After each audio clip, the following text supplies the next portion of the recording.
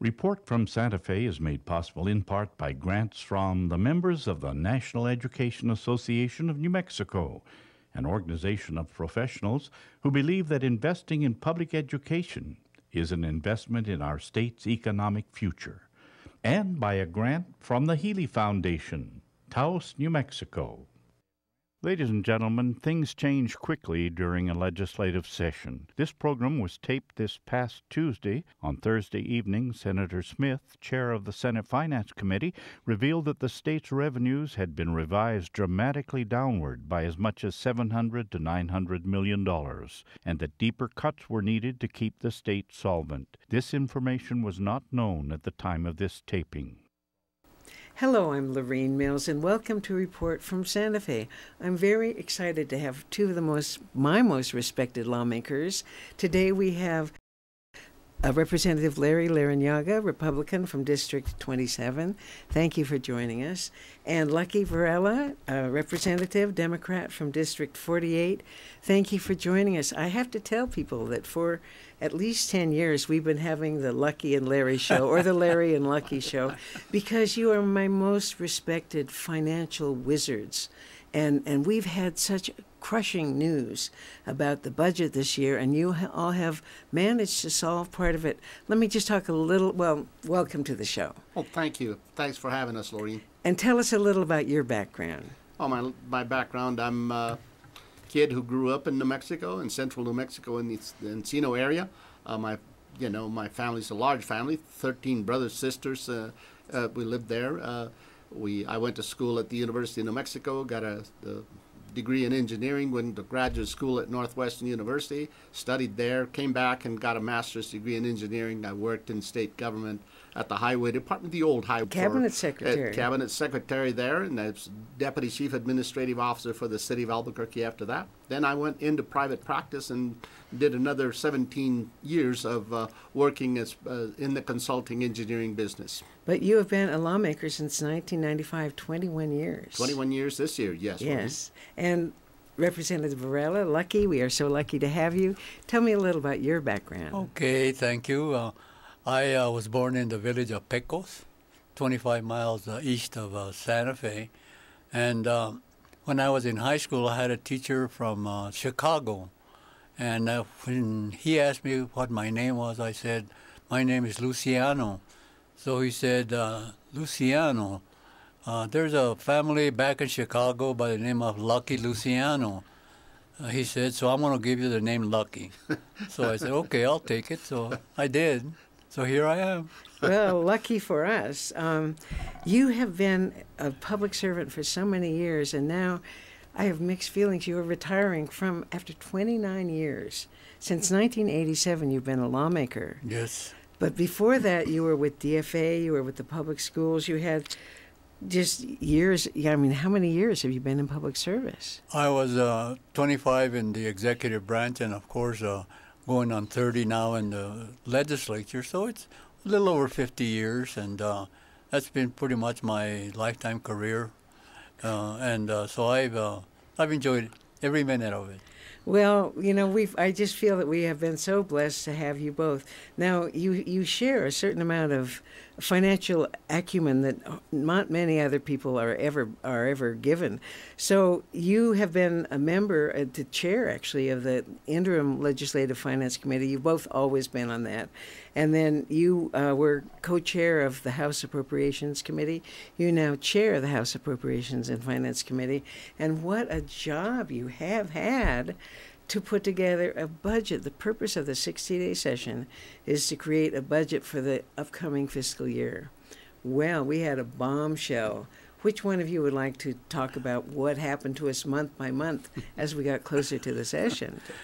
I'll give Lucky the opportunity to speak a little bit about that, and I'll fill in. Okay, Lucky. Okay, well, we started in July and very optimistic. You know, we said, well, we have $296 million new dollars that we can use to build a budget between now and December before we get into the legislative session.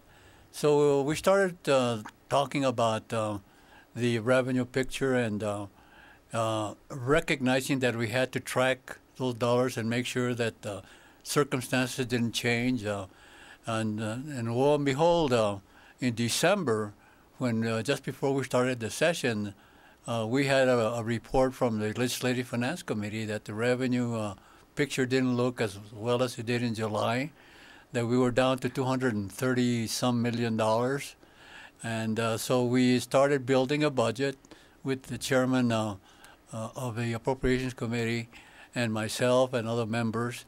And then before we completed the budget, we decided to have our consensus revenue estimators come in again and give us another preview of the revenue picture.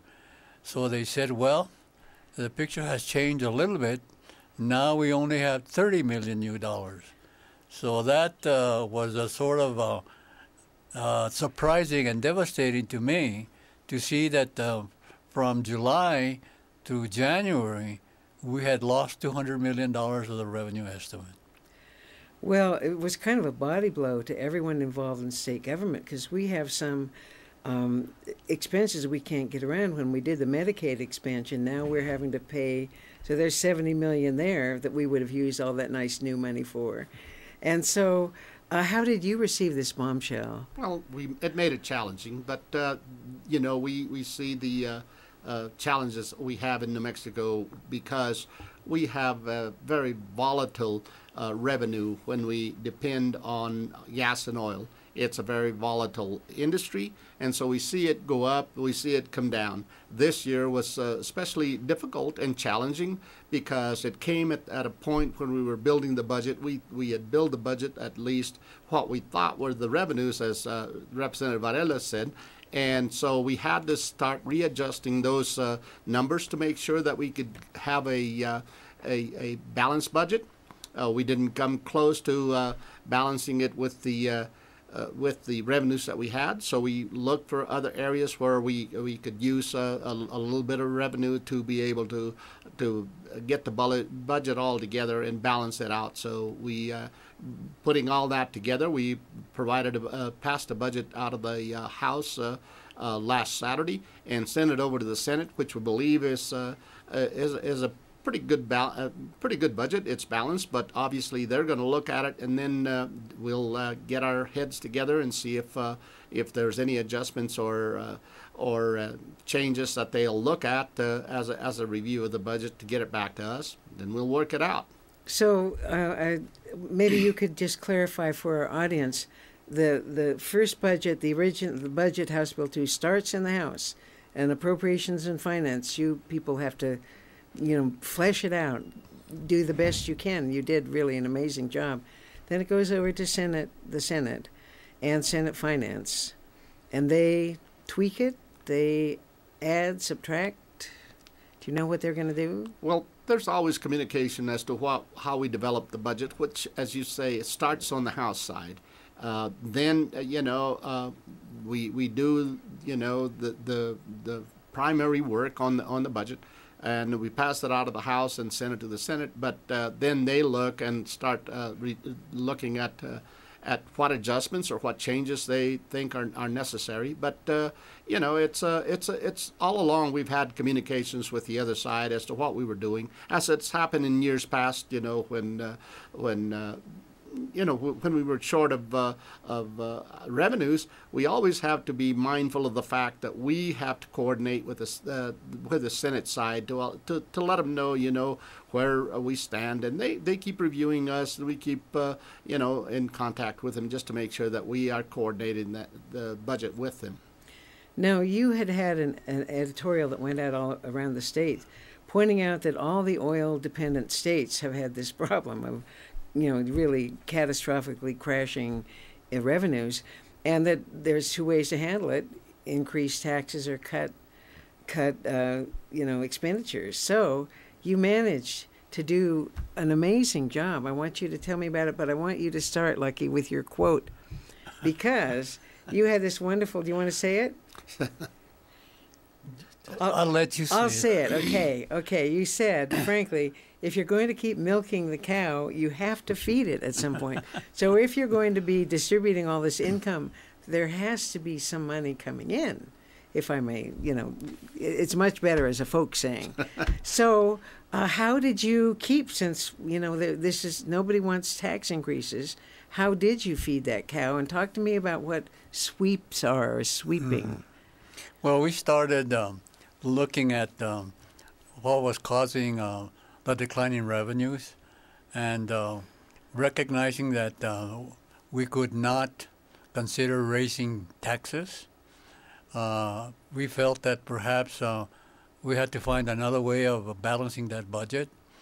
And in looking at other revenues that are already there, for the most part, we started directing the LFC and the executive to start looking for cash balances, to start filling the holes that were there, with the lack of new dollars. So the staff put together a bill that would transfer and fund balances that would assess additional dollars, boards and commissions, for instance. Mm-hmm. So we did a sweep, as we called it, to try to balance that budget, and we pretty much seem to have accomplished that. Is that House Bill 311? Yes. Yeah. I think Patty Lundstrom, Representative Lundstrom, called it the toughest bill in the session, because a lot of those people you were sweeping their accrued funds that weren't being used, they did not want to see them swept into the general fund. That's correct, but when we looked at the total needs for building House Bill 2, we knew that we could only cut so much in certain areas, and we did. We cut some in higher ed, had a little cut. A lot of agencies got a little cut, but then we were obligated to fund, which is an entitlement. Medicaid, for example, as the expansion of Medicaid that we have taken that, and so we had to fund Medicaid. We knew that schools needed enough money to open the doors and provide that meaningful education for our kids.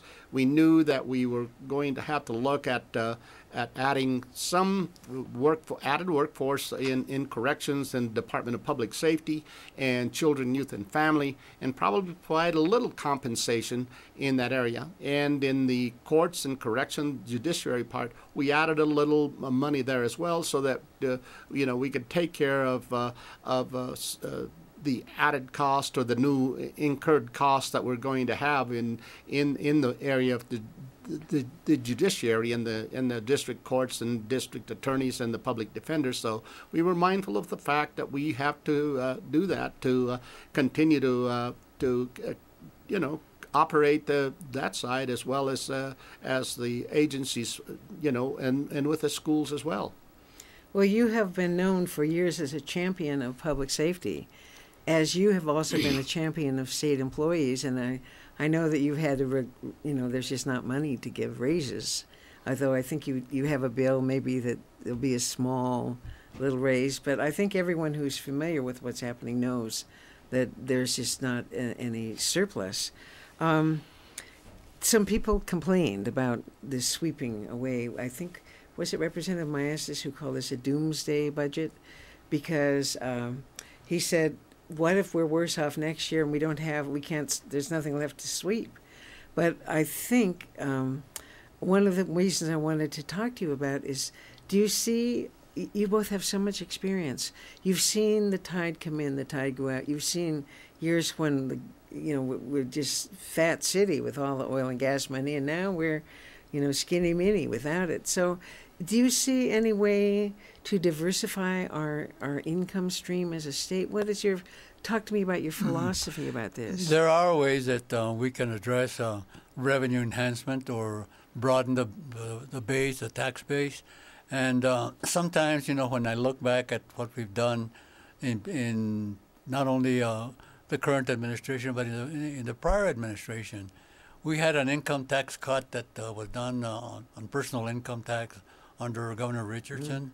Very devastating to the personal income tax, because income tax is supposed to be progressive, the ability to pay. And that particular piece of legislation that Governor Richardson pushed and we passed, and for whatever reason, the dollars that were supposed to come in as a result of the tax reduction never materialized. So we were able to then try to balance a budget on what I call more than just a flat budget or revenues that are somewhat regressive. And so we need to take a good look at our tax base. You know, we have credits and other deductions that approximate $900 million at this point in time. And perhaps some of those could be revisited. And we've attempted to do this in the past, you know, establishing a blue ribbon task force. Oh, it was the most brilliant minds. That was a wonderful task force. And they worked so hard and came up with those recommendations, and yet nothing happened. Nothing happened. Well, that's the reason we need to, what I would call bite the bullet. We have problems with our Department of Transportation also. Larry was a former secretary of that department, and now that we need to broaden, the revenues for the road fund, we're trying to see how can we do that by tightening our oversight, by collecting the taxes that are due and payable. But nonetheless, New Mexico, I consider it to be a poor state. We have not progressed very well in the last several years. I know we seem to be languishing last. I hate to be critical, but, here we are. The policymakers that we are, we're supposed to find the best way to improve our New Mexico economy, improve our education, grow our permanent funds. And for some reason, we're reluctant to do that. So it's bothersome to me. So I try to play the devil's advocate at some point in time. Well, we're speaking today with Representative Lucky Luciano Varela, Democrat from Santa Fe, and Representative Larry Larranaga, a Republican from Bernalillo. Now, what are your thoughts on the long-term picture of the budget and state finances? Well, besides looking at the tax structure that we have that Representative Varela talked about, we also need to look at diversifying our job creation. We know that at the federal level, there's been a reduction in their appropriations, in their budgets for money that it was coming to New Mexico, particularly to the labs and Sandia Base and the military, and so that the reduction of that means we have to diversify our job creation into the private sector, and we've done some things with that. Last year we put money in Local Economic Development Act. Yes. It's working to some degree. We continue to create or put money in the jobs training programs, and so we did that again this year to be able to create the workforce that's needed to get us to a point where we're more competitive in getting the jobs that are from the private sector there. So we have two areas right there. One is in the review of the tax structure, creating jobs, and the other side is looking at what we can do in the administration, in the executive, to look and reprioritize some of the most needed programs, but then review, as we do through the Legislative Finance Committee, review some of the programs who are maybe not as effective as they could be. And so we've got to look at all three sides of that to be able to make us, at a point where we really can stay fairly stable and provide a good balanced budget for the people in New Mexico. Well, when Senator Keller was a senator, now he's our state auditor, he kept pushing a tax expenditure budget, an audit of all the exemptions that we have. It would be, and some of them are really practically buggy whips. I mean, they're really archaic. They're no longer needed. But that would be a huge source of money if we could just look at what's really, we keep doing a special exemption for airplane mechanics and for these other things. At the time, maybe they were necessary, but some of them are no longer important. If we could this is a major sweep to do, is to close some of those things. But I think it would take a tremendous will on the part of the legislature or the executive to absolutely say, well, let's take a cold, hard look at this. And at some time, we're going to have to start looking at. There's no doubt about that.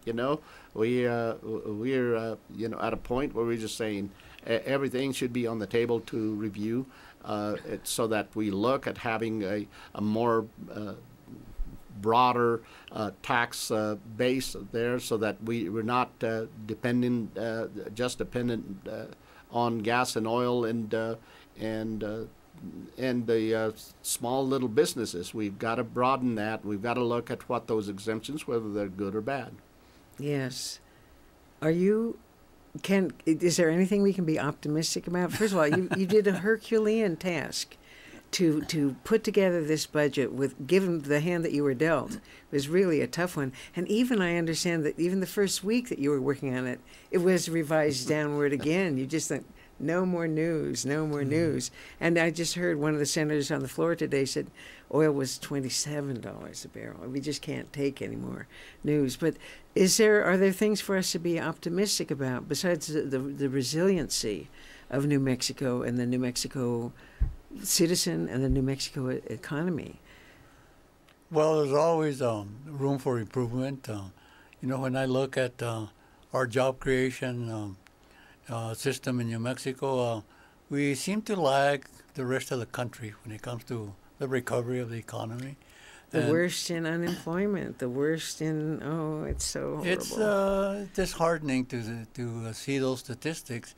And then, of course, we emphasize public safety, and you get reports that the worst place to raise a kid is New Mexico because of the, not being a safe place for children to grow up. These are very disappointing statistics. Yet, you try to be the eternal optimist. When I look at plugging the holes, as we called it now, with our swaps that we mentioned, I always look at our revenue estimators and say, put your collective heads together. Let's look at the out years. What's going to happen 2 years from now? Mm-hmm. What do we expect? Give us your best estimate on that, because we need to be prepared for that. And that's one of the things that I always advocate for is let's look at the out years, 2 or 3 years of the out years, and hopefully we'll see a little bit of sunlight at the end of the tunnel. Well, actually, it may be sunlight. We may have to use solar and renewable energy. But please, Larry, what do you think? There's also the fact that New Mexico is still an attractive place for tourism. People come here, for many reasons. One of those is arts, some of those is museums, some of that is skiing, some of that is just flat good weather that we have in New Mexico. So that continues to grow. That grows our gross receipts tax. That's the kind of a bright side of that. We'll always have to recognize that that's one of the areas that we can work with. As a means of growing our state in that area. And so that's an area. The other area is that we know that eventually this economy is going to turn around. It's not going to, stay this way forever. And we hope that we begin to lead into those areas where the job markets are, and we can be competitive to get more jobs here in the state of New Mexico. So both of you have been around long enough to see the highs and the lows and the highs and the lows. Is this the lowest of the lows for a while that you've seen? Almost as low as when Tony Anaya came in as governor. I remember that the roof caved in at the time also. But we were able to address the issue both with expenditure cuts, but also we raised some additional revenue. And so we were able to balance the budget without too much pain. So it's a little bit different from what happened then. And I was hopeful that this year we could perhaps find a way to enhance the dollars. But, it's a difficult process. People want more, but they want to pay less. So it's a two-edged sword. Yeah. And when, in the 83, 84 time period, the revenues dropped by 20%. this year when we saw the revenues drop, the percentage, we were in the 3% range and that sort of thing. So there's not as drastic as we've seen before, but we've seen this up and downs, and we can't get too high when the economy is that great, and we can't get too low when it's just down at a low point like we are right now. But we've seen it lower and we've seen it higher. Yes. Now our reserves in good enough state to kind of be a little bit of buffer, depending on which way things go in the immediate future? Yes. They're a little over 6% at this point in time. But I remember that once upon a time we said, well, we can bring them down as far down as 5%. And I don't know whether we may have to do that. We provided some contingencies in the budget with language to move dollars into the operating reserves, so that in the event that we need to cut more dollars out of the programs, we'll have the ability to do that. But this is we're trying to estimate almost a year in advance, 6 months at least. It's very difficult with the volatility that we have in the markets, not only in the country but also around the world. Yeah. So it's very difficult to estimate what's going to happen in 6 months, much less a year from now. And your final words on the subject? We always survive in New Mexico. New Mexico is known as a poor state in salaries and things like this. But New Mexico, when the fallacy in part of this is they compare us to states like Massachusetts or something like that. We don't have that tax base. We don't have that high income, that you see someplace else. But we make it up by, the quality of life that we have in the state of New Mexico, and we can get by with a little less, than some of the other states can. So, we've been used to that. We're not, we've never been a very wealthy state, but it's that's New Mexico. We live very well within the salaries that we have, and I'm optimistic that we will, turn this around, and there'll be better days ahead. Let's leave it on that optimistic note. I'm very privileged today that we got to discuss state finances with two of the leaders, really, whose hand on the helm of the state budget and finances. I've trusted you both for so long. I really want to thank you. Our guests have been Representative Larry Larranaga. Thank you so much for joining us, and thank you for all of your work.